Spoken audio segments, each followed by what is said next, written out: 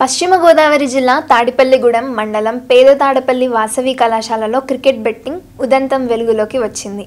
Betting పేరుతో ఒక విద్యార్థిపై మరొక విద్యార్థి దాడి చేసిన ఘటన గత నెలలో జరిగినట్టు అనుమానిస్తున్నారు. వీడియో మాత్రం బుధవారం బయటపడింది. బాధిత విద్యార్థిపై దాడికి చేయడమే కాకుండా సినీ హక్కిలో తన స్నేహితులతో వీడియో తీయమని మరో విద్యార్థి పైశాచికంగా దాడికి దిగాడు. బాధితుడిని ఆదుకోవడం మర్చిపోయి దాడిని వీడియో తీస్తూ మరికొందరు విద్యార్థులు దొరికిపోయారు. గత నెలలో జరిగిన ఈ ఘటనపై చర్యలు తీసుకోకుండా కళాశాల యాజమాన్యం పంచాయతీలతో సరిపెట్టిందని బాధిత విద్యార్థి ఆరోపణ. ఆగస్టు నెలలో జరిగిన ఈ క్రికెట్ బెట్టింగ్లో బాధిత విద్యార్థి బాకీ పడ్డ సొమ్ము అంతా ఇవ్వలేనని పెద్దల సమక్షంలో వన్ టైం సెటిల్ చేసుకొని డబ్బులు ఇచ్చాడు. ఆ సొమ్ము సరిపోదని బాధిత విద్యార్థిపై వేధింపులకు దిగిన దాడికి మరో విద్యార్థి పాల్పడ్డాడు. బాధిత విద్యార్థి తండ్రి బస్సు ఫీజు కట్టమని డబ్బు ఇవ్వగా బెట్టింగ్ సొమ్ములు ఇంకా ఇవ్వాలంటూ ఆ విద్యార్థి వద్ద డబ్బు లాక్కున్నాడు. తన డబ్బు తనకు ఇవ్వాలని ప్రాధేయపడిన బాధిత విద్యార్థిని బాత్రూంకి తీసుకువెళ్లి కొడుతూ వీడియో తీశారు.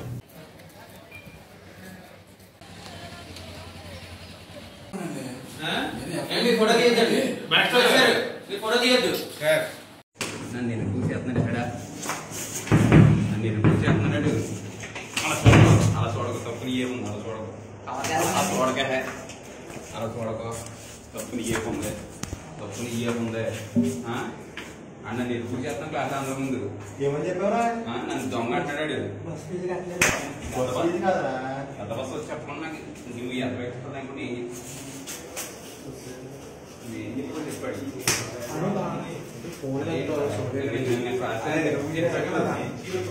బిడ్డలు ఎప్పుకైంది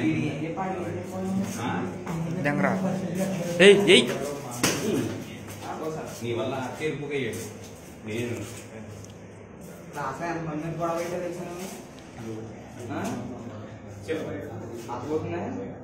తాడపల్లిగూడెం పశ్చిమ గోదావరి జిల్లా 30 లక్షల కరెన్సీతో కొలువు తీరిన ధనలక్ష్మి తాడపల్లిగూడెం 17వ వార్డు విశ్వదుర్గేశ్వరి అమ్మవారిని 30 లక్షల రూపాయల కరెన్సీతో ధనలక్ష్మి అలంకరణ చేపట్టారు. తాడపల్లిగూడెం మున్సిపల్ మాజీ వైస్ చైర్మన్ గొర్రెల శ్రీధర్ ఆధ్వర్యంలో దాదాపు 30 మంది 10 గంటల పాటు పరిశ్రమించి అందంగా ఈ అలంకరణ చేపట్టారు. ఇలా ఉండగా తాడపల్లిగూడెం గ్రామదేవత బలుసులమ్మ తల్లిని కరెన్సీ పలకరించారు. గోదావరి జిల్లాలో ధనలక్ష్మి అలంకరణలో కొత్త నోట్లు మెరిశాయి. శ్రీచక్రం సహస్ర దీపాలంకరణ కుంకుమ పూజలతో ఆలయాలు కలకలలాడుతున్నాయి.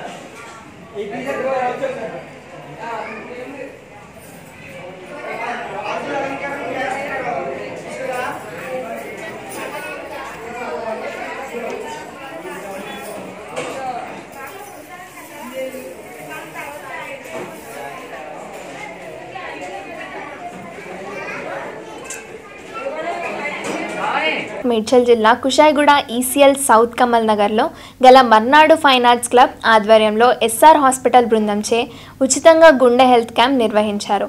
ఈ సందర్భంగా క్లబ్ ఉపాధ్యక్షులు శ్రీ నారాయణ మాట్లాడుతూ నేడు అత్యధిక శాతం యువత గుండె నొప్పితో ఇబ్బంది పడుతున్నారని, అందుకు అమీర్పేట్లో గల స్టార్ హాస్పిటల్ బృందంచే ఈ గుండె ఎస్ఆర్ హాస్పిటల్ బృందంచే ఉచితంగా గుండె హెల్త్ క్యాంపు నిర్వహిస్తున్నామన్నారు. ఇప్పటికే 300 మంది చెకప్ చేయించుకున్నారని, ఇంకా కాలనీలోని యువత ప్రజలు వస్తున్నారని అన్నారు.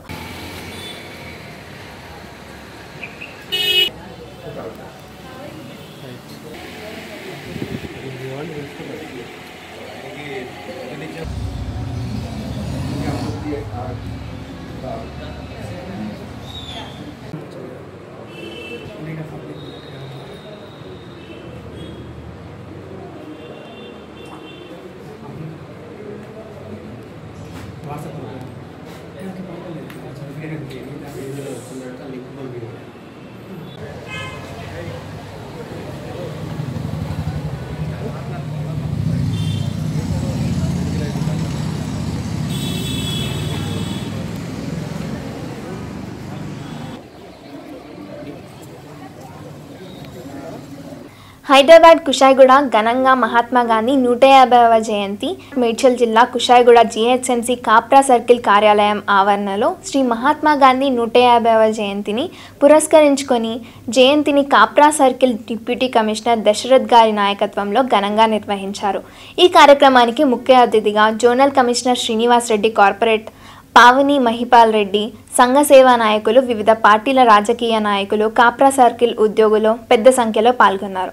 ఈ సందర్భంగా సంఘ సేవకులు ఇది నరసింహ మాట్లాడుతూ, మహాత్మా గాంధీ అంత పెద్ద వయసులో కూడా దేశానికి ప్రజలకు ఆదర్శంగా నిలిచారని, భారతదేశంలో సర్ ఘర్షణ్ స్వచ్ఛ సర్వేక్షణ్ కార్యక్రమాన్ని మహాత్మా గాంధీ గారు ప్రారంభించి తాను ఆచరించారని, అందుకు ప్రజలు, యువత మహాత్మా గాంధీని ఆదర్శంగా తీసుకోవాలన్నారు.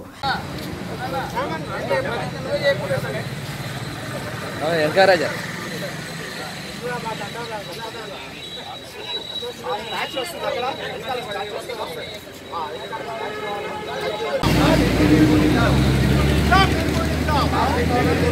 కాపాడదాం కాపాడదాం పర్యావరణాన్ని కాపాడదాం కాపాడదాం కాపాడదాం పర్యావరణాన్ని కాపాడదాం కాపాడదాం కాపాడదాం పర్యావరణాన్ని కాపాడదాం కాపాడదాం కాపాడదాం కాపాడదాం పర్యావరణాన్ని కాపాడదాం నిర్మూలిస్తాం నిర్మూలిస్తాం. जय बोलो महात्मा गांधी जी की जय. जय बोलो महात्मा गांधी जी की जय. मोहनदास करमचंद गांधी जी की जय. जय बोलो महात्मा गांधी जी की जय. जातिपिता महात्मा गांधी जी की जय. महात्मा गांधी जी की जय.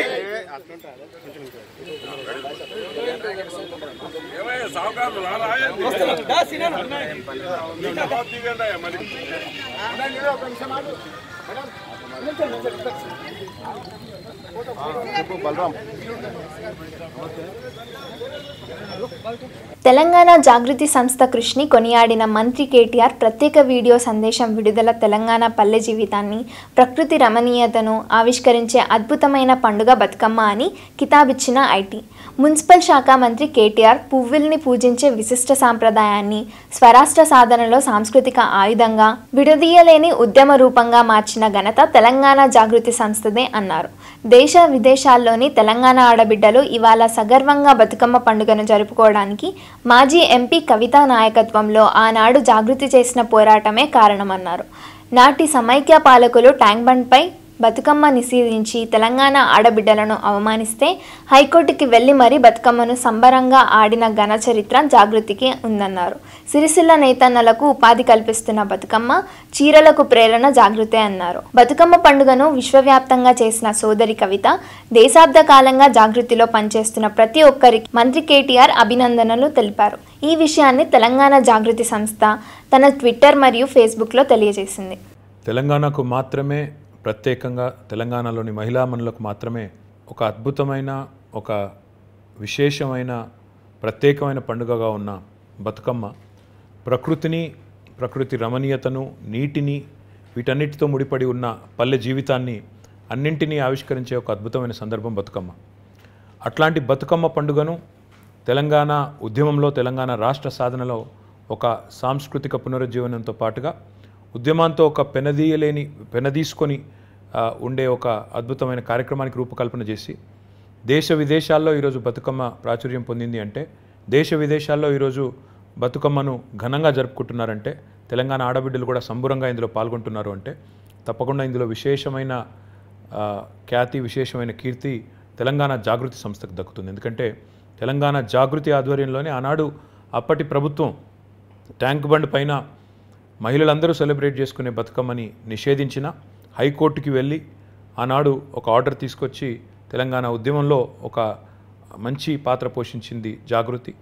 మరి అట్లాంటి బతుకమ్మ ఈరోజు మన రాష్ట్రం ఏర్పడ్డ తర్వాత తెలంగాణలోని మహిళామణులందరికీ సంతోషాన్ని ఇస్తూ, ప్రభుత్వం ఒకవైపు మరి సిరిసిల్ల నేతన్నకు ఉపాధినిస్తూ ఈరోజు బతుకమ్మ చీరలు అందివ్వడమే కాకుండా రాష్ట్ర వ్యాప్తంగా మా సోదరీమణులందరూ కూడా సగర్వంగా, సంతోషంగా ఈ పండుగను చేసుకునే విధంగా ఎక్కడికక్కడ ఏర్పాట్లు చేయడం, దానికి మరి ఒకనాడు ప్రేరణగా నిలిచి ముందుండి ఈ తెలంగాణ ఆడబిడ్డల పండుగ అయిన బతుకమ్మను విశ్వవ్యాప్తం చేసిన సోదరి కవిత గారికి, తెలంగాణ జాగృతి వ్యవస్థాపక అధ్యక్షురాలు, అదే రకంగా ఈ గడిచిన దశాబ్ద కాలంలో ఇందులో పనిచేసిన సోదరులకి, సోదరిమణులందరికీ హృదయపూర్వకమైన శుభాకాంక్షలు తెలియజేస్తూ తెలంగాణలోని అందరు ఆడబిడ్డలకు కూడా హృదయపూర్వకమైన బతుకమ్మ శుభాకాంక్షలు.